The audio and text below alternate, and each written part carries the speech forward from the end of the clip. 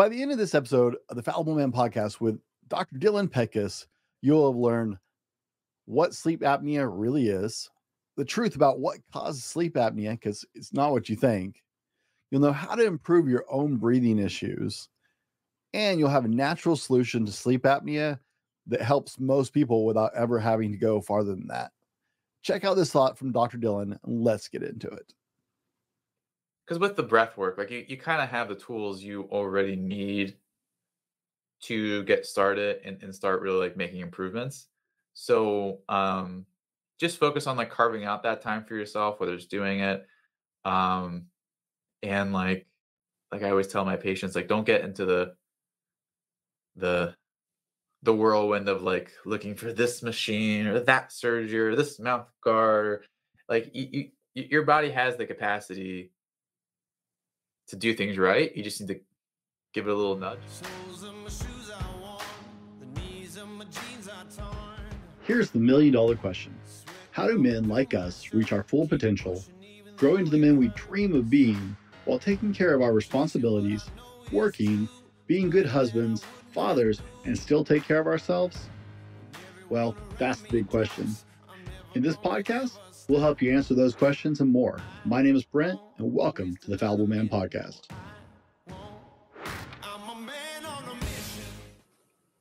Welcome to the Fallible Man podcast, your home for all things man, husband, and father. Big shout out to Fallible Nation and a warm welcome to our first time listeners. Hey, we know there's a lot competing for your attention, so it means a lot to us that you're checking us out. Thank you for that.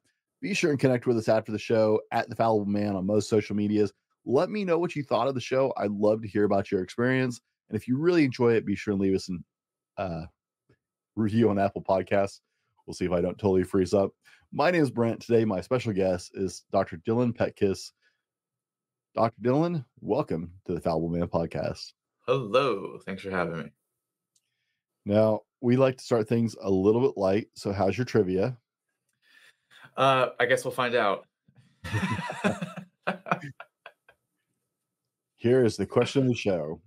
Live and Let Die was a theme for a James Bond film of the same name, but which British band recorded it? Is it A, The Clash, B, The Who, The Beatles, C, The Beatles, or D, Wings? Oh, is it the Beatles or the Wings? It's the Beatles. The Beatles? Yes. Final answer. Yes. Final answer. All right. Now, guys, you know the rules. Play along. Do not cheat. Do not fast forward. Don't look it up. And for God's sake, if you're driving, please don't write it down. Just remember it and come back to it. It's not that important. We'll get back to that later in the show. Now, yeah, I know. I make you wait. Sorry. I'm going to change my answer to the Wings. The Wings. I'll flip it back over. At least you know the Wings is a British band. And right? Guns N' Roses did a cover of it later. If I can redemption points pad myself there. I like it. Guns N' Roses fan. You know.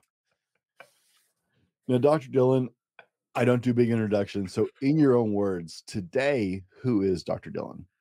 Dr. Dylan Petkus is someone who doesn't always like to say my name in third person, but more importantly, someone who is out here helping people with sleep apnea. Yes, we help people with many other different issues, but one of the biggest ones is sleep apnea because it just kind of robs you of your human dignity and humanity, being able to like function on a day-to-day basis. And so that's what I give a lot of my time, my effort, and my heart into, because it's something I've gone through. And doing that online. So there's a lot of fun online things, which are always fun, as we all know. So that's kind of the professional side. On another note, I'm in a log cabin. This is a real wood. I think it's actually cedar. I'm not sure. I don't think there's smell-o-vision, so you can't confirm that. And I live in the Tallahassee area, kind of in the middle of nowhere. So we had to, call in the government for some internet for the show specifically. Actually, internet's actually kind of bad out here, so that's another story. And I live out here with my wife, got 2 dogs, 3 cats, and then there's like a bunch of chickens and goats and I think lamb. I'm not sure. It's our neighbors. We let them kind of hang out on our, well, I guess graze. They don't hang out and loiter like a bunch of farm animals. But yeah, that's kind of it. Just kind of easy living out here, nice and quiet. And that's, I guess, who I am there. I'm not sure there's a wrong answer to who I am. So, but hey, I enjoy the thought, right? So you got the farmyard connected with the friends, right? Hmm. That's all Yeah. good. Chickens can be a little. We have chickens in. We're not technically supposed to have chickens in city limits, but we have a lot of people in our region who do. We have a lot of roosters who don't agree on what time morning is. It's a big disagreement. Some roosters are on daylight savings time, some aren't. So Oh yeah, yeah. It's pretty. I'll be out walking in the early mornings with my daughter, and I mean it's 4:30 in the morning. It's pitch black outside. It's still kind of got that night lingering, and there's the rooster randomly crowing. It's like, are you confused? The sun doesn't come up for like 3 more hours. What are you doing? So Tallahassee is a good spot. I keep meeting people. I'm just gonna have to like make a round of all the people I've met in Florida. I have several podcaster friends in Florida, and yeah, I just need to go back to visit Florida again. It's been a long time. well, Used to be you're up not in missing much in Tallahassee, I'll tell you that. I gotta admit, I was a panhandle Florida. I lived in Fort Walton Beach. I loved it. Oh, nice, nice. Yeah. White sand beaches, crystal blue waters. It's hard not to like, right? Hmm. Yeah. Now, what house would the sorting hat put you in if you go to Hogwarts?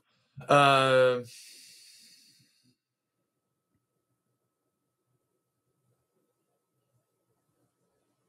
Ravenclaw. Ravenclaw? Okay. Feeling Ravenclaw. I'm not quite Gryffindor. I'm definitely not Hufflepuff. Definitely not Slytherin. So therefore, The things that divide and unite us, right? yeah, it's funny. My wife's super into Harry Potter. She reads the books in Spanish, just because why not? Um, and I've only, I think I've read the first three. I've only watched the first movie, but I know everything that happens in every single, because you ever know anyone who actually looks up spoilers of things just so you don't have to go and spend the time knowing it? Yeah, you get the Cliff Notes version. That's what I do. I'm like, oh, I can spend a week reading all these things, or I can go to Wikipedia. So, uh, yeah. So I Harry know. Potter and the Sorcerer's Stone in 5 minutes or less. Yeah, like you just want to skip out on the whole, fantasy experience. Just like who put this stone here? That's what I need to know. I'm pretty sure there's like a whole YouTube channel that just does that. If not, someone's missing out. Well, that could be the second career. There you go. Now you have a mission. Orange juice, pulp, some pulp, no pulp. um, I didn't know there was a third option for some pulp. The no pulp. Pulp's just gross. I mean, I remember the first time. I think I was like, must have been 6 or 8, somewhere in there. And I think I had that on a family vacation with the pulp. That ruined my day. That's been a formative childhood memory. Is pulp, orange juice. All So. right. I'm sorry it was traumatic. Yeah, I just didn't expect it. It was just like, what? Who put this in here? Well, thinking about it, right? I was like, if you've never had pulp and orange juice and you got a big mouthful, all of a sudden you would really be a little. I can see how that can be upsetting. Like you're like, what's this? It's all in your teeth, and you're like, what is this? And you're eating with a spoon, and then and like no one else was reacting around me. I was like, did you all get the same thing? Am I just like, yeah? I remember that more vividly than I should. So thank you for that. Well, other than the pulp story, if I was to sit down with you guys at the dinner table, what is one story your family would try and tell to embarrass you? Oh, one story to embarrass me. That's pretty. I mean, that's a hard one because of how many there would be. Um, That'll be a Every good one. family's got to go to though. I think a good one would be so I when I was in grad school, um like I think for the first 3 years I just didn't take a vacation. And then one time my advisor was like, hey, I was kind of looking over the staffing thing. You haven't taken any time off in 3 years, so you have a mandatory 3 weeks off starting today. I was like, oh, okay. And I didn't know what I wanted to do. And on the walk back from the office, I would walk by this store, and it was geez, what's the chain? It's like REI, something like that. Yeah, It sporting was goods. it was like that, but not that. I think it was like Appalachian Outdoor. So if anyone's, Appalachian Outdoor State College, really great store, recommend. Use coupon code Petkus. No, there's no coupon code. But anyway, the I walked by it and I was like, you know what? Maybe I should go camping. I have never gone camping before in my entire life, ever. And I'm like mid-20s. I'm like, yeah, let's go camping. So I just walk in there. I'm like, hey, I'm going camping. And I remember like the sales rep was like, and I'm like, yeah, I don't have anything.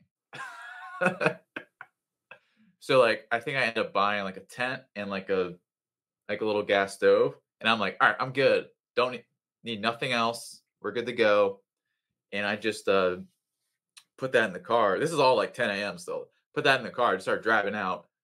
I think I just took stuff out of the freezer, put it into a cooler. Really high level of thought put into this trip.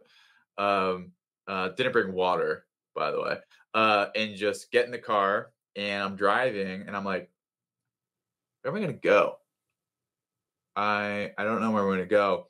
And I use my iPhone. I was like, I just type in state parks near me, and I just go to the first place that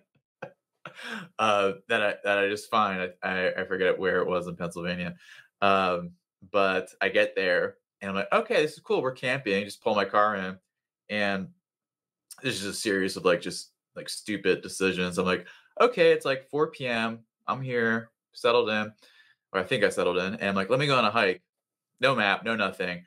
And the idea of setting up your campsite before sunset, not. I mean, if you thought I would have thought of that before then, you're deadly wrong. So like, I'm out on this trail. It's getting dark, and I'm like, I don't know where I am. This, that, and the other. Um, get back. Eventually, it's like dark. Then at this point, I don't know why I just didn't sleep in my car. I was like, no, I gotta have the full camping experience. So the first time ever, I'm taking this tent out of the bag. Um, do all that, get it together. Fast forward tomorrow morning. Uh, I'm like, okay, I think I got this camping thing, and then it dawns on me at you know sunrise. I'm like, oh wait, what am I gonna eat? So I just have frozen. No, this time it's thawed meat. Okay, and I just have this like I did bring a pan. Okay, I did bring a pan, and I just realized like, wait, I didn't bring any ice. There was like 3 pounds of like I think it was just ground beef or like chipped beef, something like that. So I cooked it all at the same time. So I thought that was a good idea. And then that was the food for the next like 5 days. Okay. And this is the point where people are thinking any sort of health or medical knowledge from this guy, I should just stop. Not like this. This is the time to make that decision. Um, and then the next 3 days was just eating. It was like hiking, eating beef that had a lot of salt on it because I figured I was like, I think they use salt to preserve meat back in the day. Um, and again, at this time, mind you, I have no water, none, zero. And I'm just like walking through. I'm like, man, like why do I feel so tired all the time? I'm like, oh wait, I haven't like drank any water in like a day. And so when I end up going to a new campsite, I was like, I'm not sure how dehydrated you've ever been in your entire life. But this was like, I don't know, like 3 hour sauna level of like, and then I eventually find this rest stop, and I don't know if you've ever been at a vending machine, like really, really thirsty. That thing cannot move fast enough. And I think I got like 4 Aquafinas, like drank them immediately. And then that was, I mean, that I could just keep going on. There was like either then because there's only one thing that happens when you eat a bunch of salty beef for 3 days in a row. It rhymes with myuria in hiking. So it was just a great time. And then there's trying to make a campfire. Some guys like grandpa came over and like made it for me. I'm like mid-20s and I happened to have so much. So it was great. It was great. And then I came back to humanity and they were like, how was your trip? And then they were like, now this is why we don't let you out of the lab. We know it's not very safe for you. This is not. Well, I won't judge too hard in camping because it's not everybody's bag. My brother, we were on vacation and I had never taken my daughters camping, and because I don't actually enjoy camping much. I know how to do it. I just don't want to. I want a hotel, but Not raccoons. right, exactly. So I was like, well, if I'm going to take him camping for the first time, my brother's a huge camper. Like he's that dude who like puts on a backpack and takes his 2 dogs and hikes into the mountains for 5 days and eventually comes back. It's like, did you take a tent? No, I've got a tarp. It's over a string. He's hardcore. And so we took him camping and my daughters had a blast. And so I came back from camping and I had to buy like fishing gear, and I hate fishing because my daughter fell in love with fishing, and I had to buy camping gear because they fell in love with camping. It's like, you suck. So I can't fault the camping thing because if you don't know camping, like there are much worse stories. I went to high school in Wyoming, dude. We'd get people from outside the state come camp there in the Rocky Mountains to have an experience, and they'd leave in body bags. So, oh man, you survived. You did good.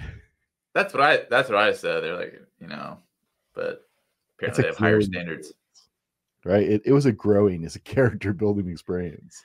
It was like, what's the dumbest series of decisions can I make? Like literally, I booked because you have to book a campsite. That's what confused me. I was like, what is this, like an outdoor hotel?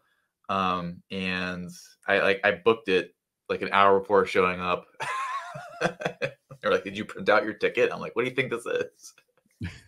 I did it on my phone while I was driving on the way here. Yeah, no, that part always, like, I had to get like a parks pass. Here in Washington, you have to have like a parks pass or you have to pay extra fees, and there's like state parks have one pass, and it's like, do I have all the right bureaucratic paperwork to go camping? Yeah. Fair enough. So if you could have any superpower, what would it be and why? Any superpower? I think the one that came to mind was, I guess, pausing and rewinding time.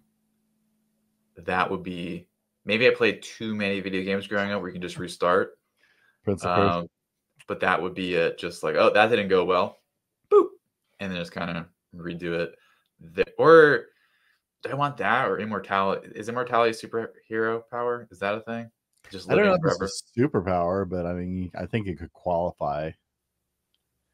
Right? We'll have to run it by the council. Would I want to redo time or live for? No, I feel living forever would eventually get really boring. So I'll go. I will double down on the pause rewind. Well, it definitely worked for Doctor Strange with the time stone thing, right? I mean, kind of saved his hide and the whole universe. So, and it saved me more than once in the Prince of Persia video games growing up. Rewind it, yeah. Whoops, that didn't work. Back it up. There we go.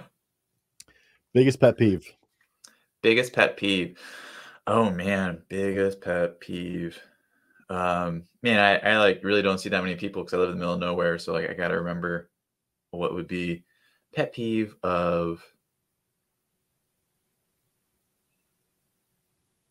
what's something that annoys me every single day. I'm trying to think who I interact with, people online.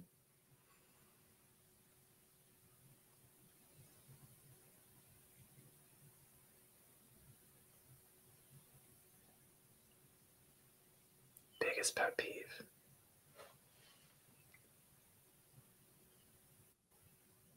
It can't just be people chewing with their mouth open because that's just like an easy one. But I have a friend who can't eat if somebody's doing that at the table. Like she literally gets sick and just has to walk away. So it could be really. my biggest pet peeve. Do I spend too much time by myself to even remember what this is? Well, I mean, I guess online, what would be a big pet peeve there?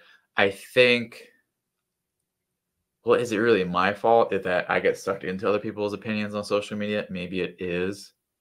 But nonetheless, I think people leaving comments on social media acting as if like there is not another person who like posted that. like people saying things online that they would never say in real life. I think that's my biggest pet peeve. Like I'll Okay. post something about like I don't know, sleep or whatever, and someone's like, "Oh, you're like a huge like bleep bleep da da da." I'm like, "You act like I just insulted like your grandmother. I just said something about like melatonin, chill out, or like like or actually this might be my biggest pet peeve. This might be my biggest pet peeve. People who are um armchair academics. So what I mean by this is like sometimes people like I'll say like, oh yeah, like melatonin, you look at a meta-analysis and like, you know, it really doesn't show effectiveness past 6 months, da da da da da. And they'll be like, well, like, what's the validity of that research? And they're like, you might catch it sometimes on social media comments. My wife's pretty on it about me not being super snarky about research, but like, I still sometimes am. I'm like, oh yeah, what kind of criteria? Like, what's their like size effect or sort of like power, you know, analysis have you done or would you need to know that? Oh, I like the moment someone's like, I think it's from the movie Spider-Man, actually. Like, you know, who was the original Green Goblin? You know who I'm talking about? Uh-huh. Uh-huh. Uh, there's a meme where he's like, I'm something of a scientist myself. That if anyone knows what I'm talking about, like that's how people come across. You're like, do you have any double blind placebo studies on this? And I'm like, you do realize what that means, right? Like, say if we're talking about like breath work or something like this, right? Mhm. Uh, how do you double blind the study? Can you please tell me how would someone not know what breathing exercise they're? Could you inform me of this? That would be great. And then that's usually when they don't comment back after that. So that is it. Armchair academics who I get wanting to see verified, validated stuff, but it's like also uh, don't ask questions you don't know what to do with the answers of. Because I mean, maybe I'm a little bit of a research snob. I'm a bit of a research snob myself from just being in academia. Uh, because I had my master's, but originally I was going to get my PhD, but then decided like, okay, medical school would be better. Um, and even doctors, in terms of interpreting research, I'm not even going to say not bad. They're bad. Like it's just ugh. It's like, did you look at how this was done here? So that's my biggest pet peeve. I appreciate that. You know, so my daughters are 9 and 12, right? And as a dad, I'm trying to teach them things as they're growing up. And just last night we were watching something, and my daughter made a statement. I don't remember what it was. I was like, that doesn't fit, right?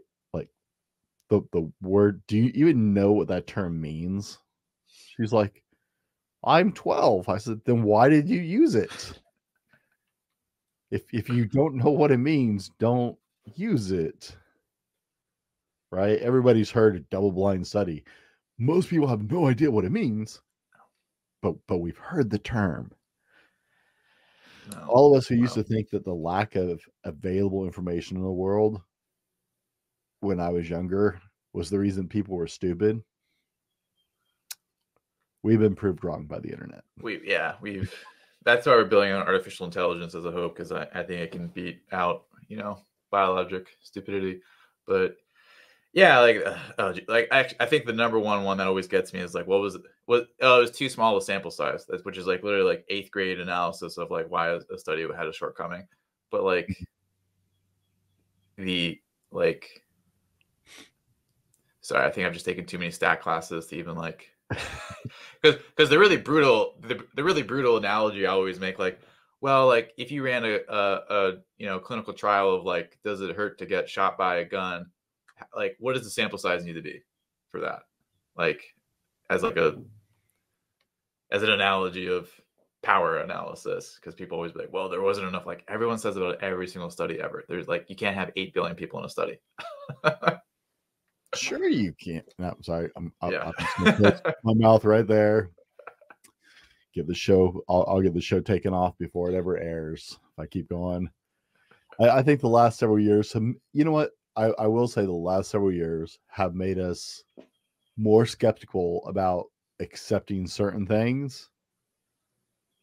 So it's good that we're starting to ask questions, but we need to be asking more questions that we understand, so we can get something out of the answers as opposed to trying to sound clever when we do it. Yeah, because what's the one magazine? Is it BuzzFeed? Like, I'm not sure if it is BuzzFeed, but it's always that sort of structured headline where it's like, ping pong balls are good for, testosterone. Experts say. Like, you know what? Like that headline where it's just like someone just randomly put in experts say or research shows. Yeah, you're like, and it's like, wait, what? And then like just yes, because like I mean, especially with how like I think probably right now, this is conjecture. I'm not sure if they would actually, if there is any surveys to substantiate this, but probably right now in the sort of the aftermath of COVID and all of that, I would say probably public distrust in like presented information is at an all-time low. Wait. Public trust time low. Public distrust would be an all-time high, I think. And yeah, people do need to be able to ask questions, but people don't know what questions to ask. I've taken, so my advisor in grad school, like she made me take a statistics course every single semester in grad school.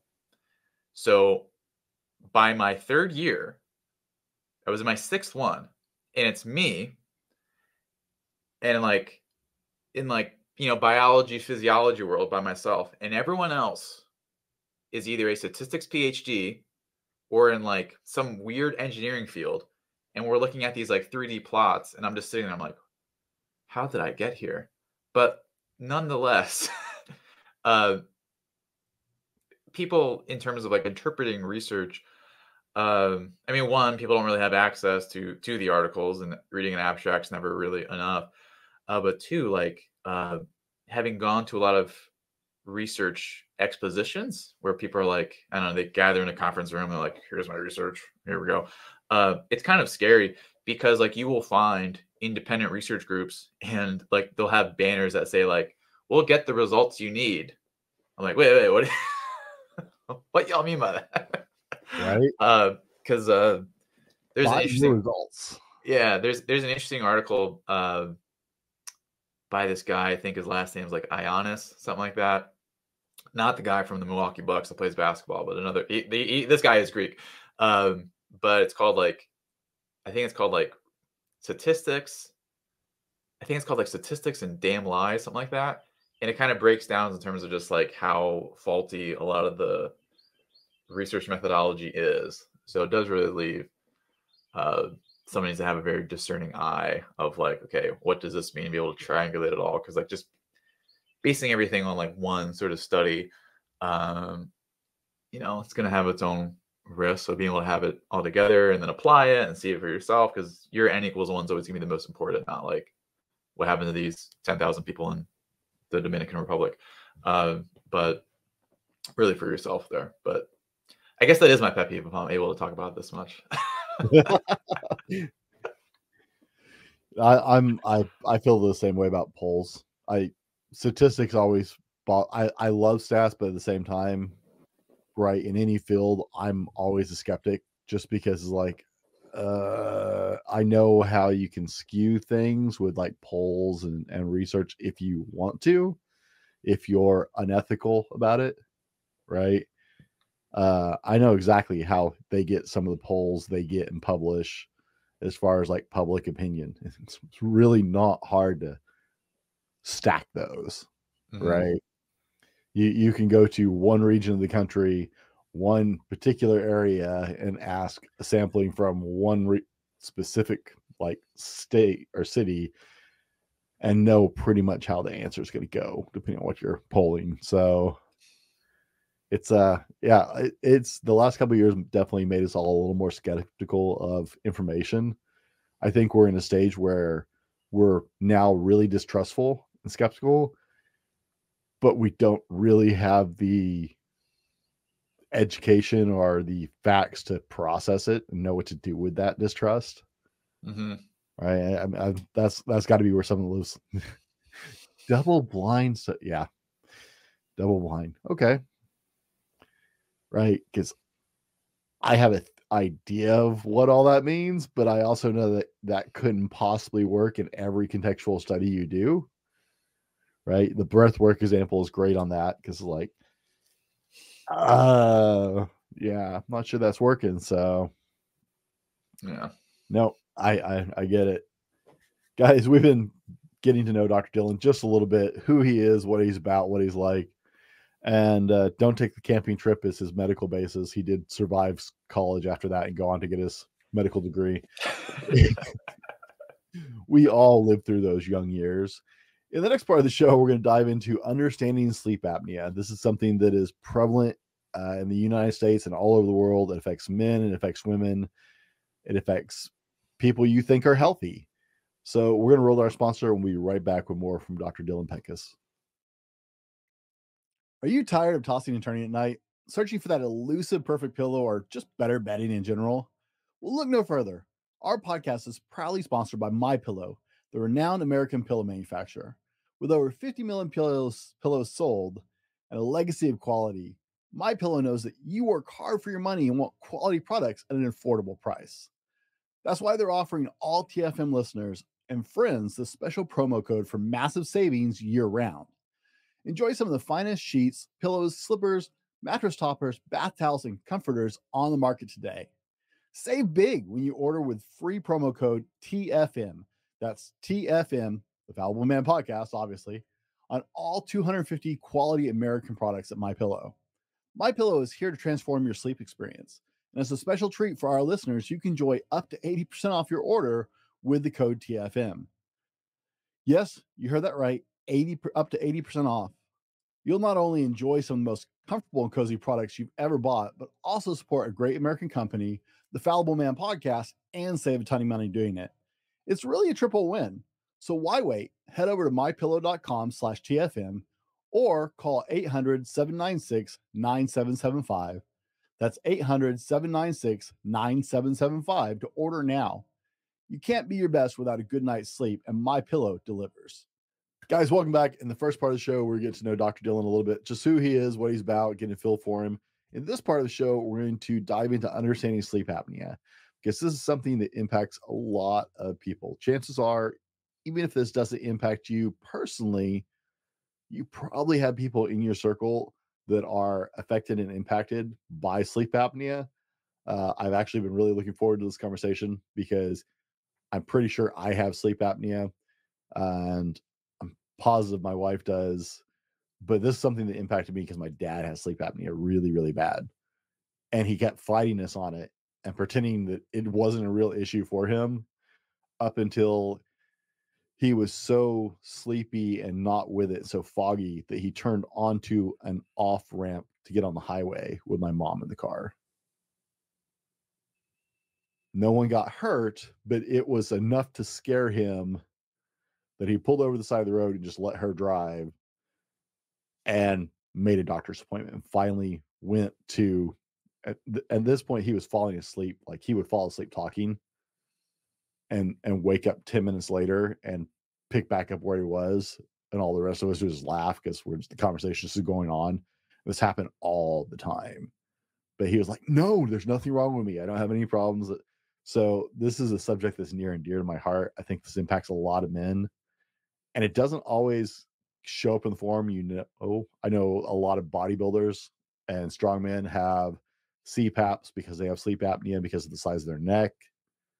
So there are a lot of things that a lot of us don't understand about it, and Dr. Dylan's going to clear some of this up for us today and help us get a handle on this thing that can really hurt you in the background without you even realizing is going on. So, Dr. Dillon, let's just make this really clear right off the bat. What is sleep apnea clinically? So sleep apnea is when you stop breathing more than 5 times per hour while sleeping at night. Okay. So that's obviously bad because if you just stop breathing in the middle of the day, you would think that was kind of weird, right? If you did that 10 times per hour, okay. Did that 20 times per hour, okay. But like some men, well, I mean, really anyone, men or women, but it affects 70%. Like of 100 people who have sleep apnea, 70 are men, 30 are women.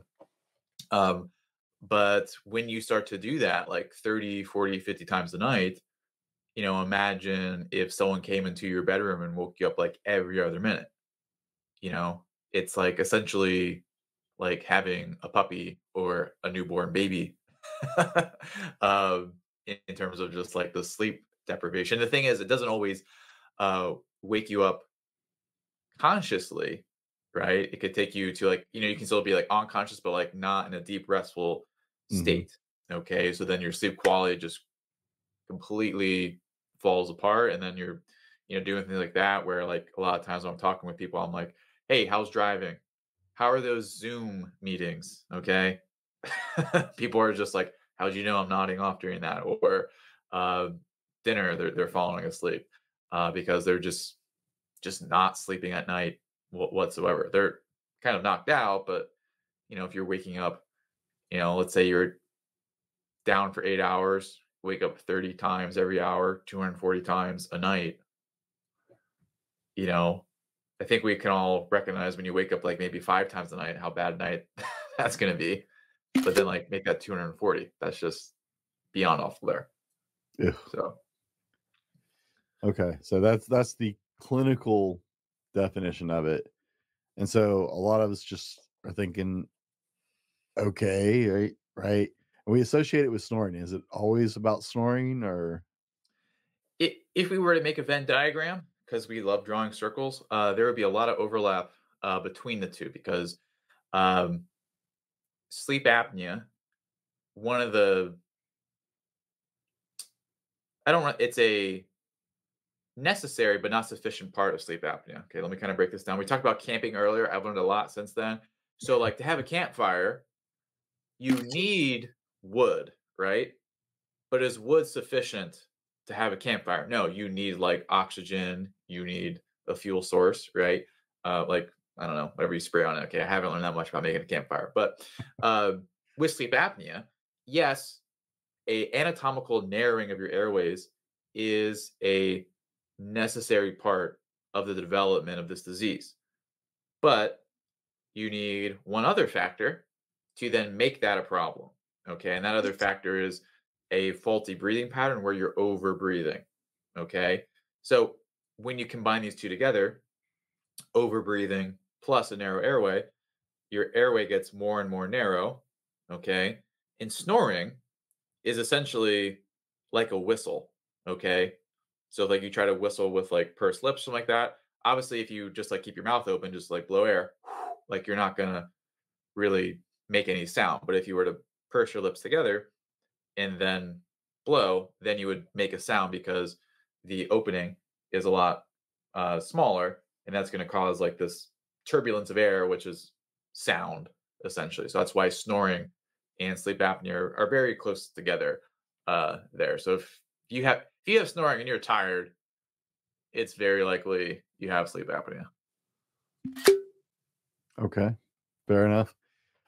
I right. Most of us are referencing things we know, like television and movies. Unfortunately, that's the point of reference for a lot of these things that Excellent. we were talking about off camera. and some on with your pet peeve, right? That's for a lot of us, that's our reference point, right? We're not medical professionals, and so we know what we see on YouTube or on television. And guys, let's be honest, most of that is a bunch of trash and isn't anywhere near accurate. So, what is you said is a breathing pattern issue? Mhm. Yeah.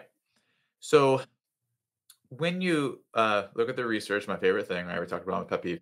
Uh, you will see that. Well, actually, let's kind of anchor this on what people kind of notice.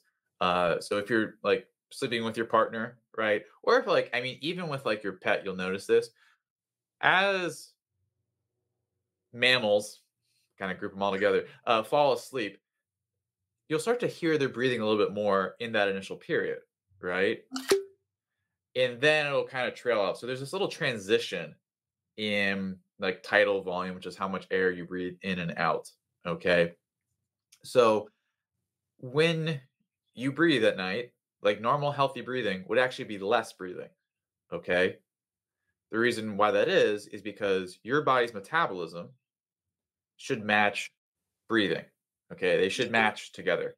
All right. So you already know this with your car, right? If you put the your foot on the gas pedal, you're going to have more air coming in and out of the engine. Or if you go sprint really, really fast, what do you do after you sprint? You Die. breathe. Well, yeah, you could die. That's also a possibility. You know, there's not a chance of zero, but you know, you're going to breathe more because your metabolism just revved up. Okay, so when you sleep, your metabolism compared to daytime does go down. Obviously, Mhm. doesn't go to zero, but like breathing should go down along with it. But when there is sleep apnea, then breathing remains elevated or even goes higher. Okay. So a normal healthy person will have a tidal volume, right? The amount of air they breathe in and out about like 500 milliliters, which is, well, I didn't bring my props today, but let's just say it's like this much. Uh, you know, half a liter Coke bottle. But in sleep apnea, it can be 1500 milliliters, so 3 times as much. Okay. So when you have more air going in and out, then that'll cause a lot of problems. Okay. One, that's going to cause more inflammation with your airways. So it's going to bring them closer together, and you get snoring or they just snap shut. Okay.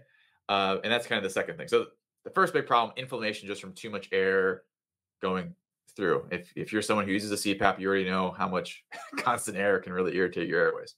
Uh, thing number two that happens is this will then cause your airways to snap shut. Okay. Because I know, like, I just told everyone like 5 minutes ago, sleep apnea is when you stop breathing.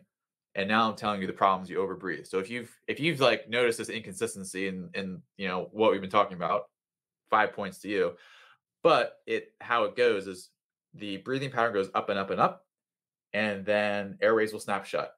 And then it'll pretty much go in this pattern, kind of like up and down throughout the night. Okay, it's like a compensation pattern. Oh, we overcompensated, etc. And the reason this happens is because when you have a lot of air movement happening, all right. Um, well, let's go with like the simplest way to explain this. You know, like a Bobo tea straw, like one of those big ones. You know what I'm talking about? No? No. Okay. Um, the well, we'll do Bobo tea, then we'll talk about showers, then we'll talk about window curtains. So the I've come ready with my analogies. So essentially, like, if you have okay, wait, no, this is a better one. Uh, using a paper straw to drink a milkshake always goes horribly wrong. Okay, because there's too much pressure, and then this causes the straw to collapse. Okay, that's what happens in your airways when you overbreathe. That big gust of air causes a lot of pressure, causes the straw, which is your throat, your airway, to collapse at a certain point. You can't breathe. Okay, that's fundamentally the mechanism by which your airway snaps shut. And this is why, like a CPAP, right? It uses brute force just to keep that airway open. Okay. So that's one way to solve the problem. Just like brute force, put air through there. But then the other thing is to go from over breathing back into a normal, natural breathing pattern. Because then you don't have as much air as much pressure, and that prevents the airways from collapsing in on each other. Okay.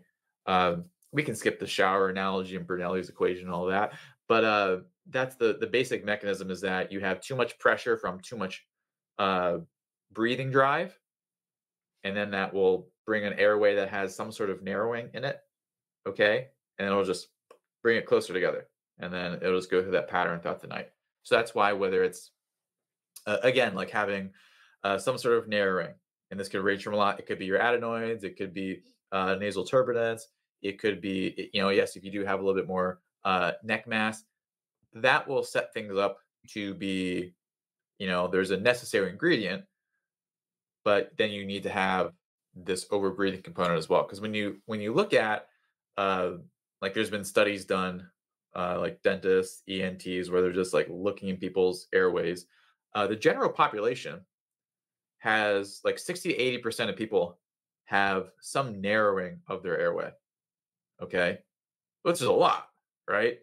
Yeah. But only 10% are confirmed with sleep apnea. Yes, we could say there's an estimated 30%. I'm never sure where these estimates come from. They just say, well, we think it's 3 times this. Okay, maybe it could be. I don't know, but only because there are a lot of people who are like denial over it. I mean, I was too. But 10% over here with sleep apnea. So like, I don't have a degree in mathematics, but what I can tell you is that 10% and 60 to 80% are very different in terms of because if it was just airway narrowing, just 1 to 1, like this should be way higher, but it's not because the airway narrowing is necessary, but then the overbreathing needs to happen on top of it as well.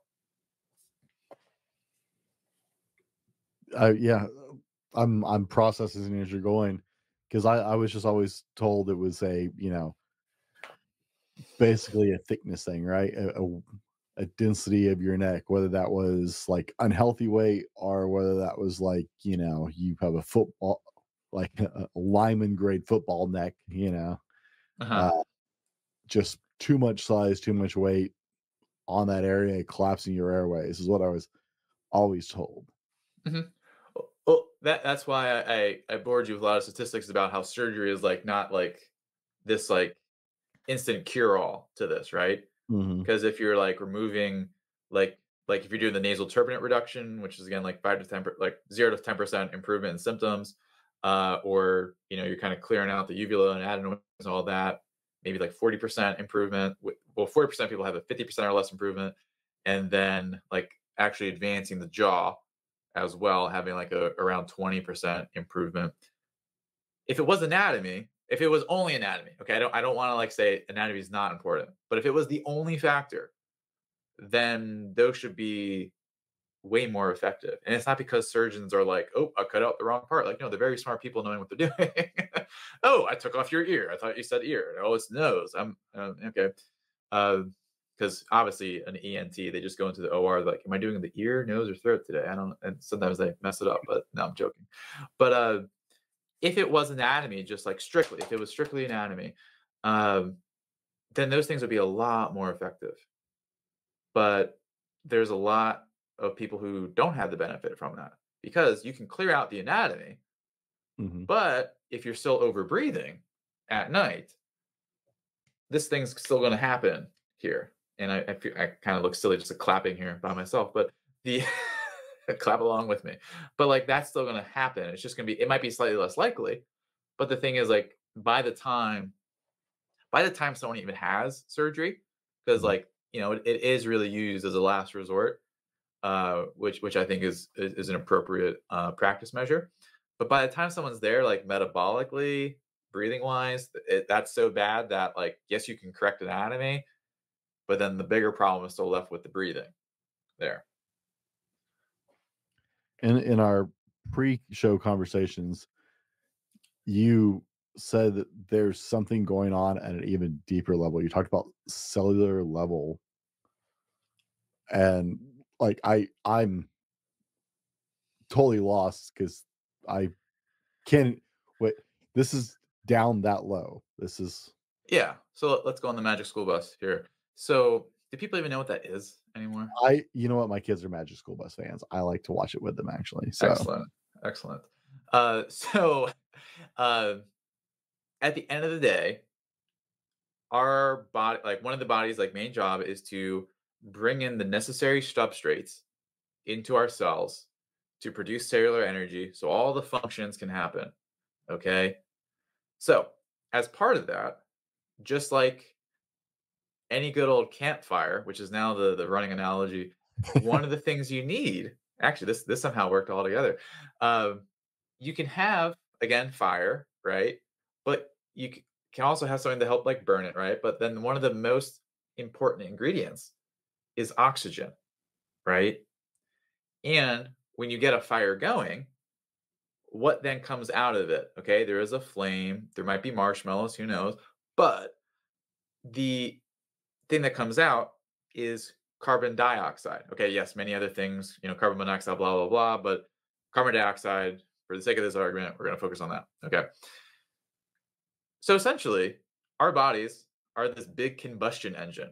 Okay. Oxygen and food comes in, and then we get energy and carbon dioxide. Okay. Cellular respiration. Okay. So if we get on our magic school bus and go all the way down to where this happens, it's inside your mitochondria. This is like the powerhouse of the cell. Yes, great yep. memories being formed around that. But essentially, it's just oxygen, glucose go in, right? Or oxygen and fatty acid. And then on the other side of this, you're going to get ATP, cellular energy, great stuff. And then also carbon dioxide. Okay. The reason this connects with breathing, the primary driver of breathing is carbon dioxide, which comes from your metabolic fire. Okay. So if you start to have deficits in your mitochondria over here, then you're going to produce carbon, like you're not going to produce, well, sometimes it'll be too much, not enough. There'll be issues with carbon dioxide. And then you've now thrown off your body's signal to breathe properly. And then you will overbreathe. And then when you overbreathe and you have this anatomy issue, okay, or some people don't even have an anatomy issue and they still have sleep apnea, then we're back to where we were. But it's from this misproduction, if you will, of CO2, carbon dioxide, at a cellular level. That's the crux of it. I love this explanation, by the way. Like I could see it in my head. I really do. I watched the Magic School Bus with my kids. So I'm watching Miss Frizzle walk me through this on this school bus. Like my brain is. I'm a big kid. My daughters in my life. I absolutely love that they love shows where they learn things. I wish they still. There's a second generation of Magic School Bus. Did you know that? No, yeah, there is. Miss Frizzle's sister comes to teach because Miss Frizzle is working on her PhD. Uh, Dr. So Frizzle. yeah, so her sister comes to take over for the new generation of kids. But yeah, no, I love that explanation because like I can actually put that together, and I'm a little thick, so that means my audience, who's generally much smarter than me, can follow this conversation. Okay, I always appreciate when an academic can bring it down to something that most of us can understand. I think that's a gift that not all doctors and academics have. They need to watch more Magic School Bus. That's pretty much it.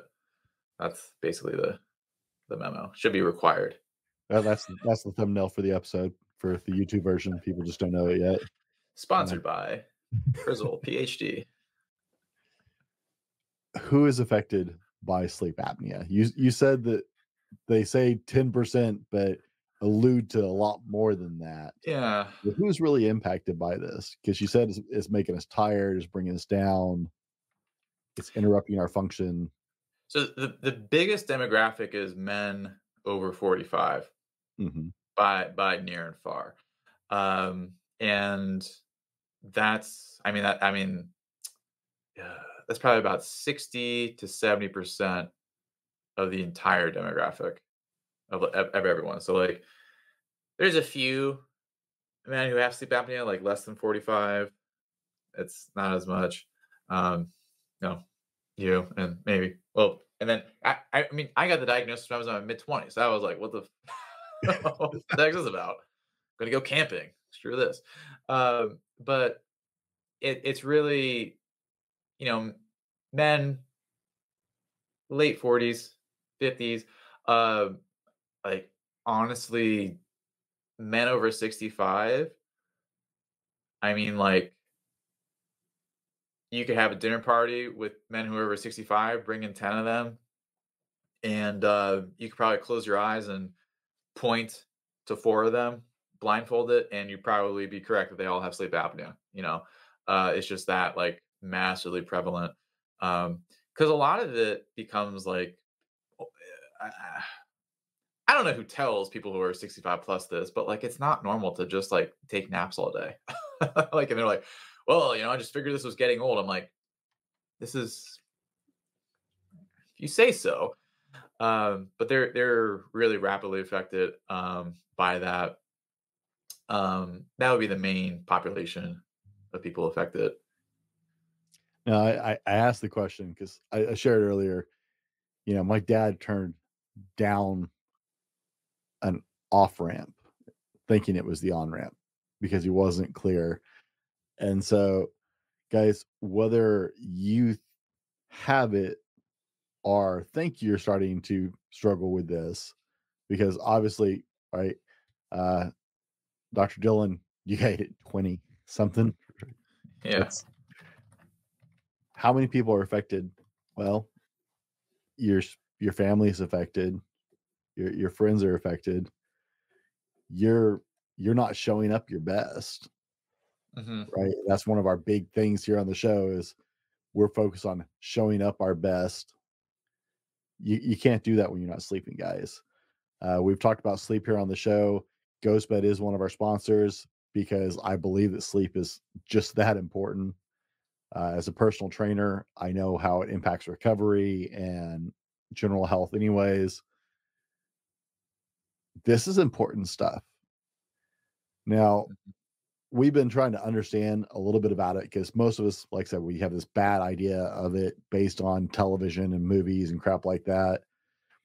So Dr. Dillon's been clearing this up for us. In the next part of the show, we're going to dive into a natural solution. Dr. Dillon has developed a 6-step program solution that helps take care of this without the roto-rooter stuff. You guys, I didn't have that conversation on air. I probably should have. Uh, without all that, without all the invasive, without the CPAPs, he's come up with a different solution that's helped him and is helping his clients. And we're going to get into that right after we take in this role from our sponsor. We'll be right back with more from Dr. Dylan Petkus. Struggling to catch quality Z's at night? It's time to change that narrative. Sleep isn't just a luxury. It's the crucial component for your overall well-being. From managing your weight to boosting muscle growth, reducing stress, and even enhancing your daily performance, sleep plays a vital role. Are you ready to level up your sleep game, get a better night's sleep overall? Then look no further than ghostbed.com. Join me in experiencing the difference with Ghostbed. It's been a game changer for my sleep routine over the years. That's why here at the Fallible Man podcast, we're honored to partner with our sponsor, ghostbed.com, to bring you this discount. So head to ghostbed.com, unlock a sweet 30% discount on your order using the code FALLIBLE. Don't wait any longer to upgrade your sleep quality. Let's make tonight the start of a better sleep and a better days ahead. Now, let's dive back into the show. Guys, welcome back. In the last part of the show, we were just trying to understand what sleep apnea is, not the myth, not the TV crap, but what it actually is and how it affects us with Dr. Dillon. In this part of the show, we're going to get into Dr. Dillon's 6-step system, but we're going to start off with qualifying us for this, right? Because I know this is I have my insurance fight me on this. I went to do I was actually asked to do a sleep study, and we did an at-home sleep study, and the doctor said, well, we actually need to do a real one. I want you to come in. And insurance was like, we already paid for one, so we'll cover the CPAP if you are an APAP. We'll cover you an APAP if you pay this your whatever that you got to pay with insurance companies. And so essentially they're like, yeah, we'll pay for it as long as you fulfill your deductible on everything. So I was gonna have to like shell out $5,000 to Mm. get started. And then they take care of follow-up crap for the APAP, and they were just trying to get out of paying another thing. So I need to know. I think I struggle with sleep apnea. So Doc, tell us what's going on. Yeah, so we're gonna do a little assessment here, and in no way is this medical advice. This is all available if you want to do it for yourself. It's called the Stop Bang Questionnaire, and it's just an acronym. Okay, so stop thinking otherwise. Um, so gonna go real quick, yes, no questions here. So like if you can, I mean, well, obviously, if you're driving, don't hold your fingers up and count. But if your hands are free and you're stationary and not behind 2 tons of steel, then this would be good to kind of go through here. So, question number one: do you snore loudly? Yes or no? Okay, and it can count if someone says you snore loudly. Okay. Number two: do you often feel tired during the daytime? Yes or no? All right. Number three, has anyone observed you stop breathing during sleep? Okay. Number four, do you have high blood pressure? Okay. In case you're wondering what that may mean, I would say yes, you do. If yours to stop at the top number is more than 130 consistently. All right. Um, BMI is your body mass index greater than 35. Okay. The quickest way, if you don't know metric, is do you feel you're more than 20 pounds overweight? Are you more than 50 years old? All right. Is your neck circumference greater than 40 centimeters? And again, if you don't walk around with a measuring tape all day, a good way to test that is, can you get your hands all the way around your neck? Yes, it's a very crude measurement. I understand people will have different hands. But generally, if you can't get your hands around your neck, that means your neck is pretty big. And the last one, are you male? Okay. So if you got more than two, then you're at higher risk of sleep apnea. Okay. So you can keep your score for yourself. I'm a pretty honest part in this show, so I'm going to say, right, I get 6 of those at least. I think maybe 5. So it's very, then it's very likely you would have sleep apnea because from here, what would like I mean literally, if anyone ever wants to like just play doctor by themselves, theoretically of course, but just mentally and not practically, really had to backstep my way out of that one. But you can look at like treatment algorithm for blank. So treatment algorithm for sleep apnea. This would be like one of the first things, okay, or a clinical assessment. And then from there, it's basically like PAP. The boxes will say PAP therapy, which will be CPAP, BiPAP, APAP, etc. That's always the first thing, pretty much. Okay. Well, okay. There is a little box like you ask the patient, do you want to do this? Okay. Then if no, then okay, cool. Well, it's not cool because then you're just gonna, suffer with this. But then if yes, it's always off to some PAP therapy. Well, sorry. Before the PAP therapy will be a sleep study. Okay, you can go off to a lab. You can get something done at home, which is becoming more and more prevalent. Which I like the availability of that. And then based off that, it would be some sort of PAP therapy. Okay. Now here's the fun thing. Uh, if you are 3 or more on this, there is a 80% chance your sleep study is going to indicate sleep apnea and then go to PAP therapy. Okay. And in the 20% of time your sleep study is negative, guess what the next step is to do? Repeat sleep study.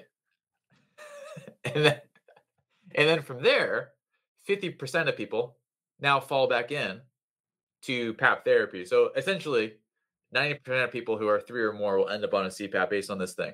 Now, obviously, I'm not saying skip steps in the process, but I'm just giving you some probabilities and stuff here. So yeah, so based on that, is a pretty good way to start there. Um, so we should talk about some good first steps to fix it. I think would be appropriate. We should. Let's, And real yeah, quick for all of you who are not medical based, 40 centimeters if it is 15 inches. Give or take a quarter inch, just 40 centimeters, 15 inches. yeah. That's So not all guys think about sticking their hands around their neck, but most of us have had to get fitted for a collared shirt at some point. yeah. So So the yeah. So if that's the case, then let's talk about the yeah. There's 6 factors. I've been able to kind of tuck it into 2 factors because then it seems a lot less complicated. So it's 6 factors. It's kind of like a Buddhist thing. There's 2 things, but in one of those things, there's 4 other things, and then with it, like it just kind of goes on and on. But so the 2 big things are going to be because this all falls under the umbrella of restore your natural breathing. Okay, like that's kind of like bottom line how we want to do this. There's going to be 2 big factors for that. Number one is going to be resetting your breathing. Okay, like the actual like retraining your body because after a certain point, okay. Well, I mean, like really with anything, like because if you're doing personal training, like if someone has like some muscular imbalance, etc., they're going to create this pattern that they get stuck in for a long time, right. right? Same thing with breathing. You need to like consciously retrain your breathing pattern, okay? Because the breathing pattern you have during the day is the breathing pattern you have during the night, okay? So then the second big thing is to reduce inflammation, okay? Because if you ever had the cold, the flu, any sort of upper respiratory issue, it's hard to breathe during that, okay? And a big part of that is from the inflammation that one is going to make those airways more narrow, okay?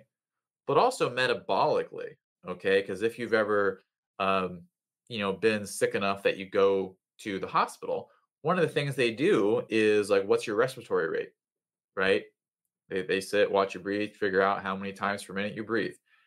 When that's higher, that's telling us, okay, that, oh, this person is having, well, we could put them in criteria for sepsis, right?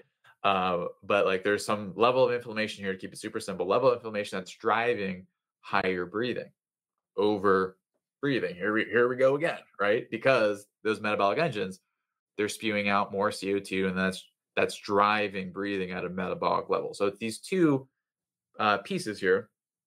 But again, just like a lotus, when you open it up, now inside this one thing, there's gonna be more things. So, but the easiest one, let's start with the reset breathing here. So with resetting breathing, it's pretty simple. We go from over breathing, that's kind of like where most people will be. And you want to have periods of time in which you're under breathing. Okay, now I feel like I'm like a reading rainbow person, under breathing. And then your body will start to recreate in the middle. Okay.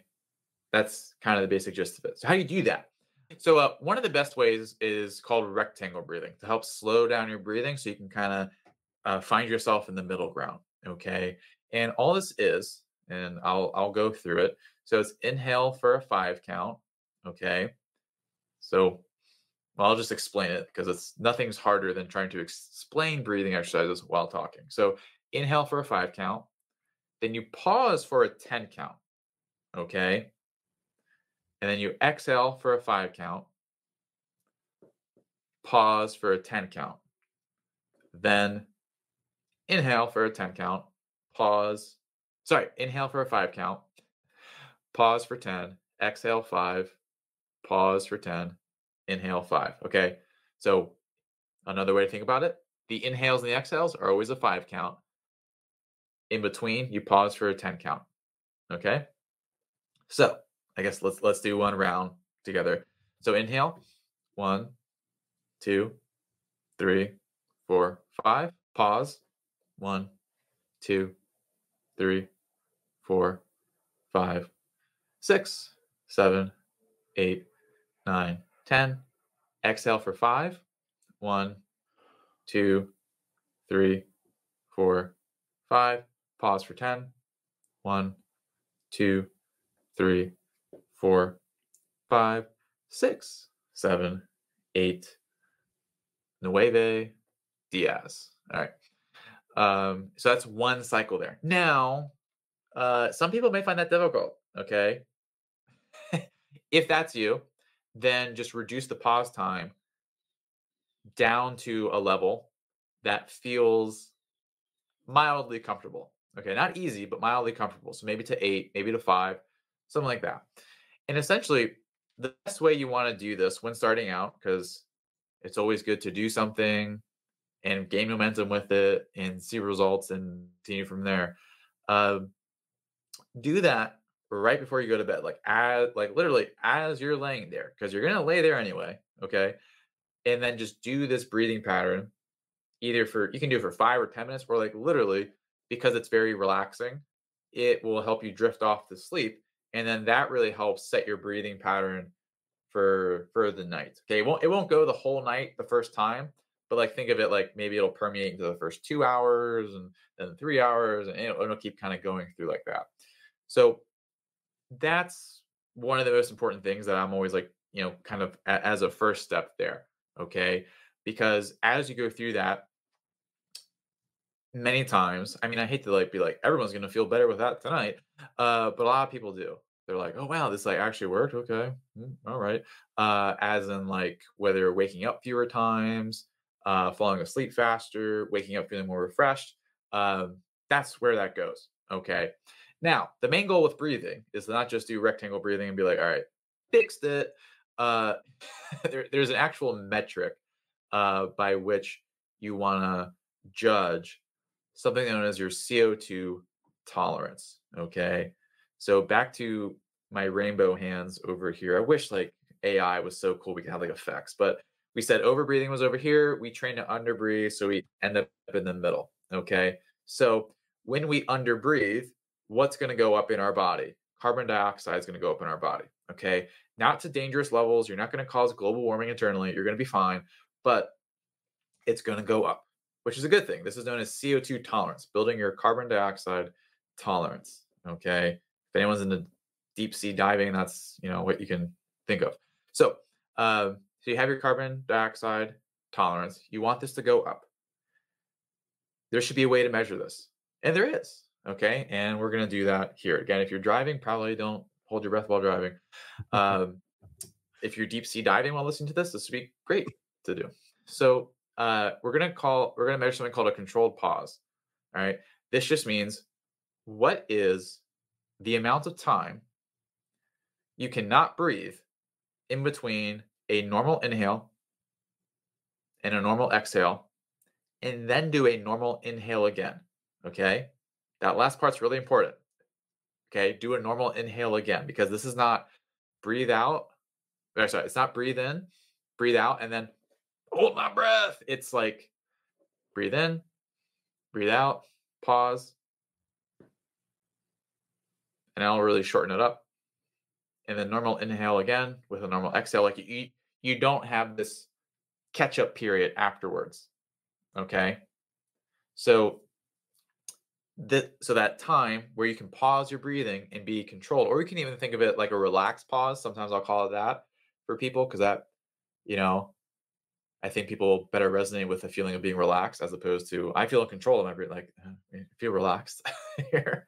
Um, and when you know to inhale again, is it the first sign of air hunger? So we'll go all the way through it again. So normal inhale through your nose, preferably. Normal exhale through your nose, and then pause,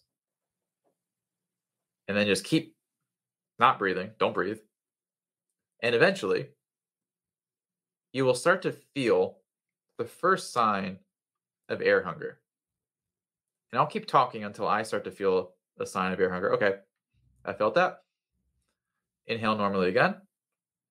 And then that's the relaxed pause there. Okay. So, do we want to formally measure yours? Would that be good? Let's do it. Mine won't last very long. Okay, it's fine. I was just I haven't given away what the good and bad numbers are yet, so you'll do great. okay. All right, so we'll do a normal inhale. We'll do so point up for an inhale. Okay. All right, and then do a normal exhale. And then at the end of your exhale, just like have a flat hand like this. So we know like you're okay. So I'm gonna look at the recording here. So you're going. There's a timer up there, and then at the first sign of air hunger. Okay, so you're at 9 seconds. Okay, a little bit better when I first did this. My first was 7 seconds. Okay, I was like, "Am I dying?" And basically, one of the first goals we have when we're working with people is 30, to get that to 30. I'll just say below That's 15 is wow. pretty bad.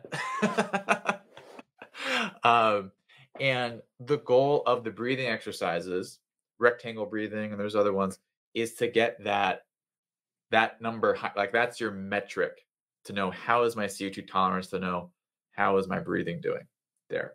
So uh, over like the course of days, because like if you're if you're really well, I want to separate out two factors. So doing the rectangle breathing, that can help a lot by itself. Just like it's a switch for people to kind of go over this tipping point. In training your breathing, you can increase that controlled pause by like 2 to 5 seconds per week. There, okay. Different people run into obstacles. Like this feels tight. People can overdo it and then kind of set themselves back. Um, but when you get that number higher and higher, that's a good sign you're resetting your breathing there. So that's kind of the one of the main big things. Okay. So That's that 30 seconds sounds like a lot based on oh, how it's much I'm crazy. It still sounds doing it. this right now. Doing the breathing exercises, guys. I'm not gonna lie. I was like, wait, you want me to go another 20 some odd seconds? After 9 seconds, my body was going, breathe, breathe, damn you, breathe. Yeah. Well, it's because the reason this is because what I said earlier was that your breathing pattern during the day follows you into the night for the most part. Okay. So sleep apnea falls under the umbrella of disordered breathing. Yes, at night, but also during the daytime. So that's why, like, the more you can, like, be into this kind of uncomfortable space around like a little bit of air hunger, that will help your breathing sort of overall here. 'Cause it's really a disordered breathing issue as opposed to just like sort of sleep apnea, if you will. Then, yeah, I mean, it really is like because like the first time I did it, it was like 7. I was like, man, I suck. And then, yeah, it takes time. It's not the most comfortable thing. Um, at times, you do feel like, why am I doing this? This feels like so hard. But honestly, it's pretty easy to integrate because, like, I said the best time to do it is like right before you lay to bed. I like people to start with that because it's not really extra time, right? It's like, okay, I was gonna lay here anyway. Okay. But that's how I like people to kind of pattern it or layer it into their life. Like you're washing dishes, cool. Add in like a little bit of that breathing, or while you're checking emails. You don't need to count the whole time, but over time, you kind of get a feeling of being close to that little level of air hunger. And as you breathe around that, that's what helps improve your CO2 tolerance there. And then you'll have better CO2 tolerance at night. And then here's the cool thing, you'll have less apneas, right? But also, because now you're training your like, because when you stop breathing at night, it's the equivalent of like if you didn't ever do squats before and you're like, yeah, throw 315 on the bar, 3 plates. Let's do it. And that was your first set. Okay. But doing this, like the breathing train during the day, you're getting good reps in, right? Like 185, 225, 2 like you're building your way up so that at night when you do sort of snapshot, your body's better, it's more resilient to that big drop in oxygen and everything else there. So it helps prevent it. It also makes your body more resilient to those insults at night. So it's a nice little tool. I like it. I like it, guys. And you can take this and apply it today. Okay. He just gave you solid gold that you can literally, if you identified in that bang session as at risk or higher, this is something you can take away and start doing now. And this is the start of Dr. Dillon's protocol for taking care of this naturally. So the good news is you don't necessarily have to have surgery. You don't necessarily have to live on a CPAP for the rest of your life. There are alternatives that you can just get your life back with. Being tired and without oxygen all the time, your brain slows down. Everything gets difficult. Everything is harder when you're tired. Any parent will tell you everything is more difficult when you're tired, because a lot of us lose a lot of sleep with our kids over the years. So I'm sure all the dads out there are feeling this right now. Sleep deprivation will get you, but honestly, most of us have dealt with sleep deprivation, whether it was from work or when we were in school or whatever, something in our lives. Most of us have been there. You know, you don't perform as well. You know, you don't function as well. Dr. Dillon is sharing a way to start getting your life back without being stuck on a machine or going to more extremes in your life. I'm definitely doing like I'm taking notes over here. I keep looking down at my keyboard and typing while he's talking because I keep taking notes. Uh, Yeah. by the time this airs, we'll hope I will hopefully be able to tell you guys I have actually like much better uh, resistance to carbon dioxide because I've got a little time before this. So hopefully I'll be able to give you some feedback and be like, this changed everything. Uh, I actually have very little doubt in that. Now, Dr. Dillon, what's next for you? Right? You said you're starting a kind of an audio show or YouTube show. Yeah, we got a lot of things going on. So we I mean, I have a book that's there, always updating it because I'm a little bit of a you ever write something and then like a week later you're like, this should be different. So like this is why I like ebooks because I can just constantly update it. And people like got it like a month ago and they're like, this is this is different, like it's better. Yeah. So have that as constant work. Yeah, I got the YouTube channel, putting videos on that, Facebook group, some are things on that. That's a lot of where I'm at. Working with people is the majority of the time there.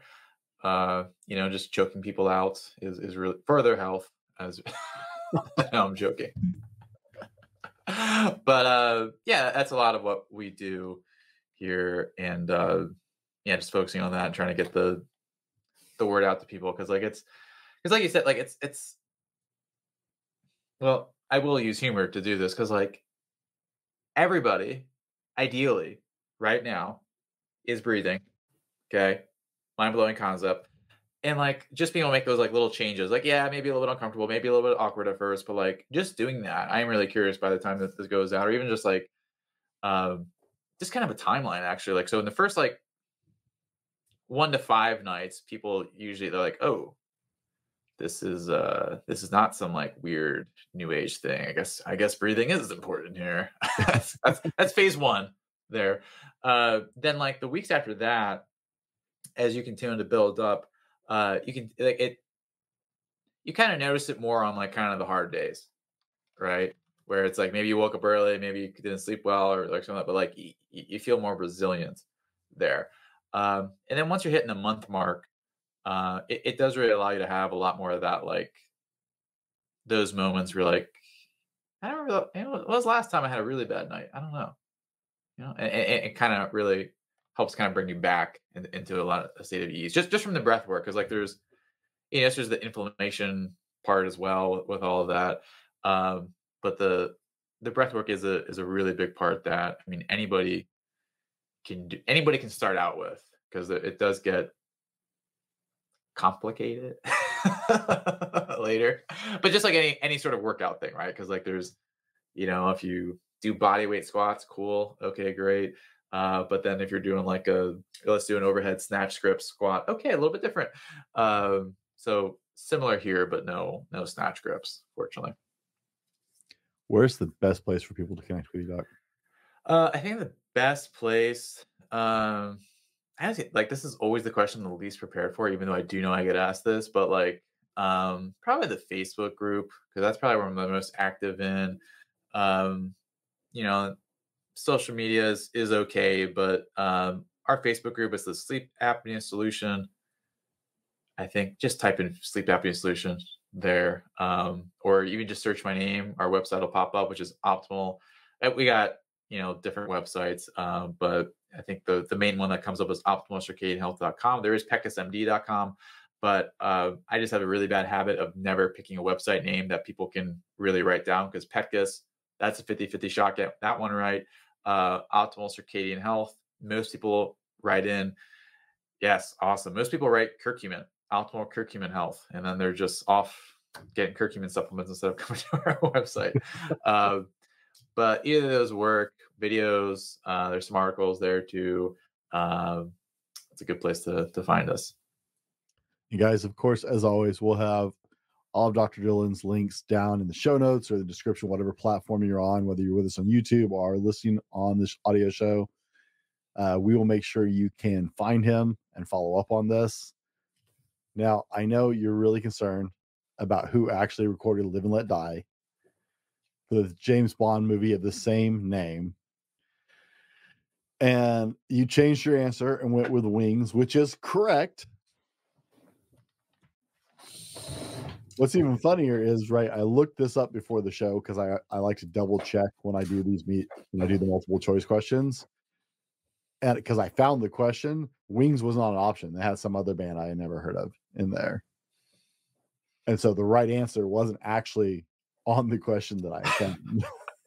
Who So was who was the initial band? Or it was like Sabotage something or it was some band I never heard of. At least the other three I recognized, but I was like, I don't even know what that is. But yeah, I didn't have the right answer on the question. I'm glad I double checked this question. I'm glad I got it right. That would have been devastating. That would have been, orange juice pulp level there. Right. You have to put a bag over your head and be like, I'm bad. No, I could never. Like, I would have to avoid my dad for a couple months, because he, like his thing is like quiz me on classic rock, and when you did that, I was like, I better get this right. I gotta. I'm trained on this one. Fair enough. Yeah, that would be a hard I'm sorry, Dad. I blew it. I failed. I know you really care about this particular show. It's I tanked it. I'm so embarrassed. Dr. Dillon, you have given us a place to start and a place of hope. I think this impacts a lot more guys than we like to admit. As men, we tend to be a little slow to admit that we could use some help on some things. If our listeners heard nothing else today, what do you want to leave them with? That you because with the breath work, like, you kind of have the tools you already need to get started and start really like making improvements. So just focus on like carving out that time for yourself, whether it's doing it. Um and like I always tell my patients, like, don't get into the the whirlwind of like looking for this machine or that surgery or this mouth guard. Like, your body has the capacity to do things right. You just need to give it a little nudge. And just stick with it, right? And then that'll allow you to be in a place where, whether it's mouth guards, PAP therapy, etc., you don't need to be as reliant on that. And then also on the flip side, having a much more fulfilling, engaging life during the daytime, that's what's possible for you, and you kind of already have everything you need to do that. You just need to, take a little step with it. And guys, if you find out that the breath work really starts to make a big difference, you can follow up with Dr. Dillon and go into the next stage of this and deal with some of that inflammation and follow up even farther. And you may not even need a machine or anything like that. You can give yourself back a lot of freedom in your life. Mm-hmm. Dr. Dillon, thanks for hanging out with us today on the show. Thank you for all the information. Guys, as always, be better tomorrow because of what you do today, and we'll see you on the next one. This has been the Fallible Man Podcast, your home for everything man, husband, and father. Be sure to subscribe so you don't miss a show. Head over to www.thefallibleman.com for more content and get your own Fallible Man gear.